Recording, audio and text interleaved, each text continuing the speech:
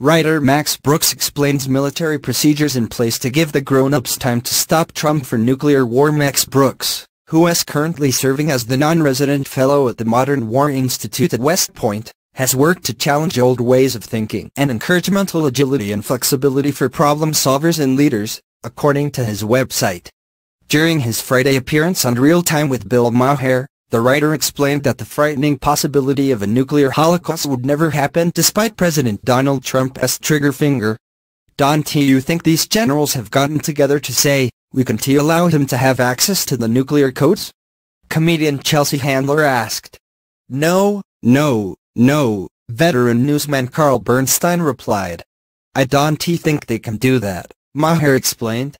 I think it is like, if the order comes and we know it is that crazy, we just don't do it. Like they could distract him with a cheeseburger, right? Handler said. Isn't he there later? Asked New York Magazine writer Rebecca Traister. There is, Brooks cut in. There is the National Security Council. There are the chairmen of the Joint Chiefs.